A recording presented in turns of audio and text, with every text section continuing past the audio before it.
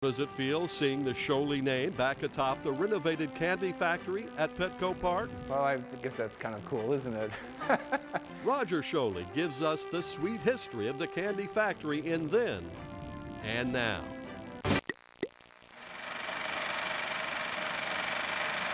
You might not think of San Diego as being a candy capital, but as you can see in this old film, 10,000 pounds of candy a day were made at the downtown Showley Brothers Candy Factory, built in 1924. And from then to now, this is the revived Candy Factory building. As a family, of course, we're delighted that it was completed and restored, and the building is back better than ever was. Roger Showley, a San Diego Union Tribune reporter, is the factory founder's grandson. The three-story Showley Candy Factory is ready again for commercial use after a 5-year facelift. The Petco Park location at the Park is a prime business site. But remember in 2003, the 2-day journey to its present site? As seen in this time lapse, the historic brick building was lifted and moved on huge dollies, 1 block east, to make way for the Park at the Park. Somehow made the Guinness Book of Records as the biggest building of its kind to be moved. The move cost the Padres $2.5 million, a remarkable engineering accomplishment. I can't even comprehend what my grandfather would say if he were here. His grandfather, Guy Showley, was one of the brothers who started the candy business here in 1905. Showley Brothers Candy was everywhere, at parades, at the Balboa Park Exposition. Their signature candy bar was the 5-cent Cluster Rough, chocolate, nuts, and caramel. The family was so proud of the business, it was captured on film then, so we can see it now. My grandfather commissioned a black and white movie of candy making in San Diego.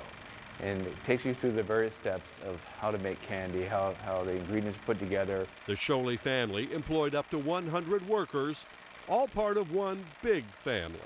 They would have parties after hours. There was a picture of a dance party in this space, right in this area. Here on the 3rd floor was where the candy was made. We revisit the same area where all that candy making took place. In a corner where one worker temporarily rested, that corner now overlooks the ballpark.